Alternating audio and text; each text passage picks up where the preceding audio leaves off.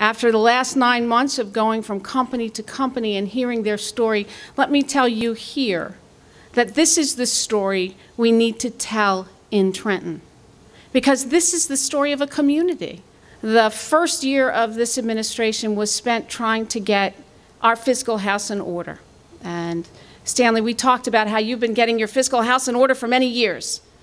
You started as a small company and run by your grandfather. And you moved with the times. When they were making parachutes, you made parachutes. And when parachutes weren't being made anymore, you made security and safety equipment. And you're moving into other areas as we stand here today because you needed to change with the time. Because as we talk, there are other facilities here in the area that we could turn into manufacturing facilities. We can change the story. It doesn't have to be Trenton no longer makes. We can change it. We know we can change it. Look, you're here.